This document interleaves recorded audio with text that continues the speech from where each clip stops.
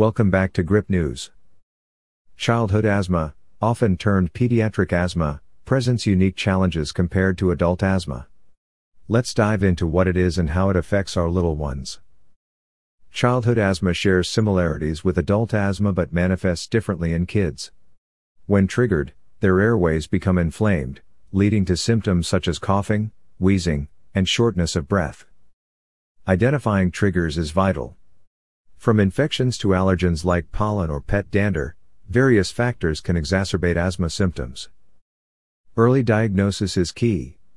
Understanding your child's symptoms and working closely with their doctor is crucial for effective management.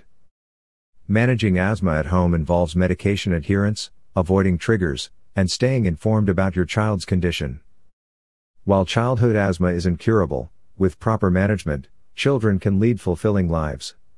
Remember, knowledge is power when it comes to tackling childhood asthma. That wraps up today's coverage on childhood asthma.